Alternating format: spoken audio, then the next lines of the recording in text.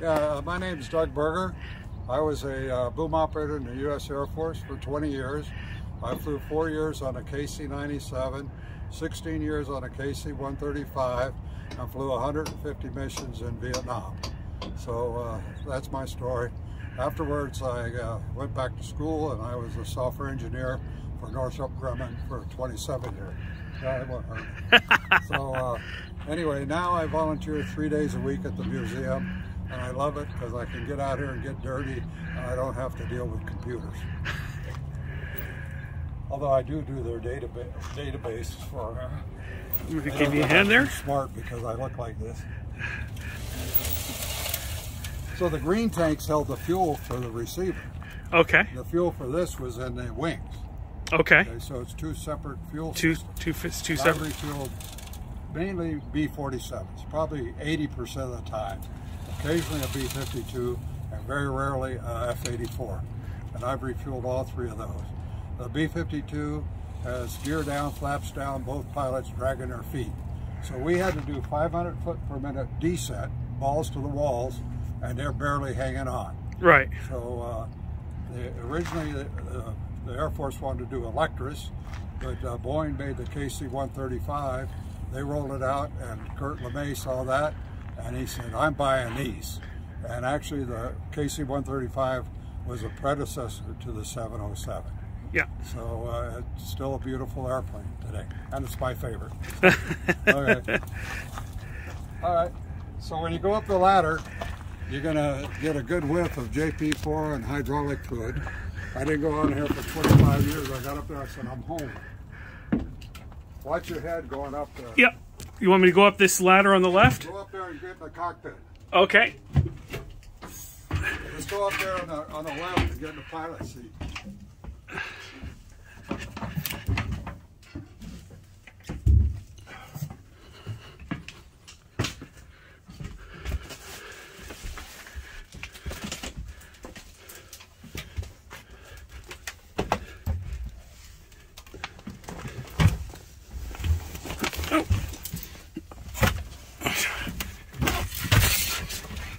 Geez, for such a big plane, there's not a lot of room. Well, the seat's way up. Yeah. Okay, this is a sextant, and when I flew on this, we went overseas. We flew at night, and we did celestial navigation. And part of my job was using the sextant to get a 3-star fix. The navigator did a pre-comp, and then we mounted the sextant up here at the top of the plane. And then I got up. I shoot through. We call it shooting. I'd shoot 3 stars. We get the angle. You draw the angle from the stars, and where the 3 angles meet, that's where you were. I retired in 1982, and the KC-135, we were still doing celestial navigation. Huh. Now they have GPS. They don't even carry a navigator. So this plane had pilot, co-pilot, flight engineer, navigator, and boom operator. And I was a boom operator. I was in the back. Okay? Okay. So the orange thing up there is radar. Okay? Yeah. Because in an airplane, you don't want to fly through a thunderstorm. That Malaysian airliner, they'll never find any piece of it. Because I'm sure up in Canada, you've had some pretty fierce thunderstorms. Oh, yeah. Wow. This is all old school. I tell the kids, when I flew on this, I wasn't allowed to use a calculator because they didn't have them. We actually had a load adjuster, a slipstick to do weight and balance, but no calculators. Everything was manual on this guy. All right, let's see if I can get out of here. Okay, kind of an interesting thing here too is when you get out of there, I know it's a struggle, right up here, right up there, okay? At night, if our receiver could find us, we could shoot flares. Okay. Yeah, me and the navigator would fight over who got to shoot the flare. Then over here is the latrine. Get out of your way. So we have a urinal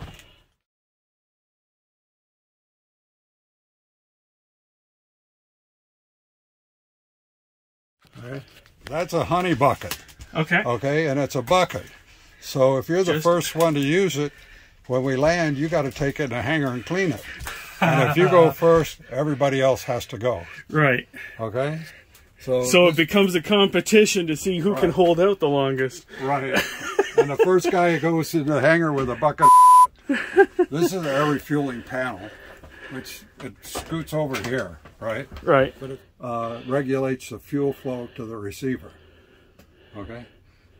Now in a latrine, this is very important. I could lock this door with a dime. And if it was your first mission with us and you went in there, I'd lock the door and we'd ring the bell to bail out. Not a pretty sight. My wife always said, you guys are grown men. Yeah?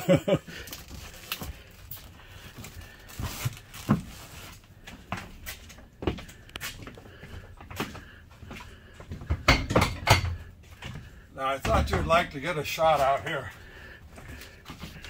in the base.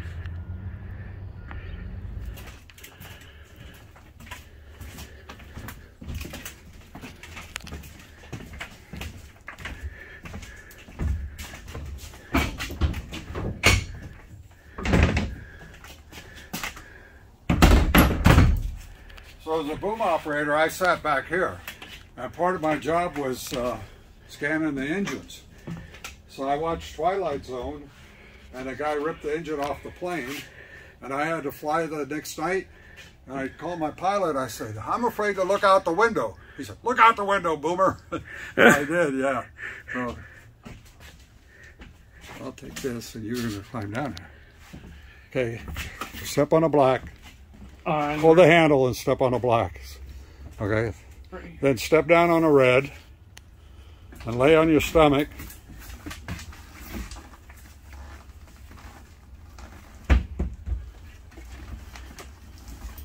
Okay. Yep. Now reach straight down with your right hand. No, back toward me.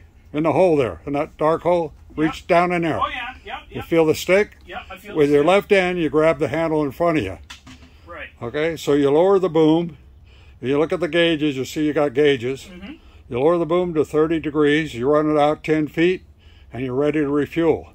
So the boom flies left 10, right 10, and up and down from 20 to 40, and it goes from 6 to 18 feet in and out. So you got a pretty big thing. So my big Disneyland joke is, my job in the Air Force was laying on my stomach passing gas.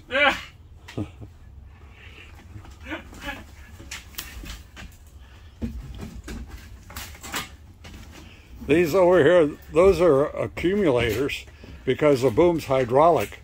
So if you get an automatic disconnect, all that hydraulic fluid's got to go somewhere. Right. So it goes in those accumulators, and then inside the boom is the fuel accumulator. Now we flew in formation. We flew in formation of threes, and we had marker lights. So number one was red, red. Number two is red, white. Number three was red, green.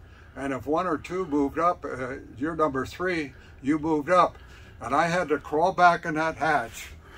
I had to take that hatch out, crawl back there, and change the lenses. Right. There's a beacon back there, and there's a bunch of lenses. And that's how we set our position lights for when we're in formation. Gotcha. Okay. Now I'm going to show you how to put the hatch in. Okay. And then you're going to put that one in. Okay. Okay, you ready? So you grab it like this, so this don't hit you in the head. Right. Okay? And there's, see these two little things here, right? Okay. And then down here, there's two little hooks. Mm-hmm. So you pick it up like this, so it don't hit you in the head. You stick the bottom in, and you get those two little things in there. Yep. Then you pull the handle out and push it in. Gotcha. Got it? Yep. Good, because you're doing the one up there. Okay. All right.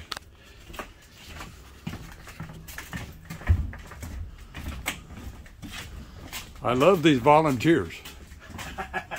No, you're grabbing the handle. Grab next to the handle. No, here and here. Here and here. Gotcha. Yeah, there you go. It's not too bad. Not too heavy.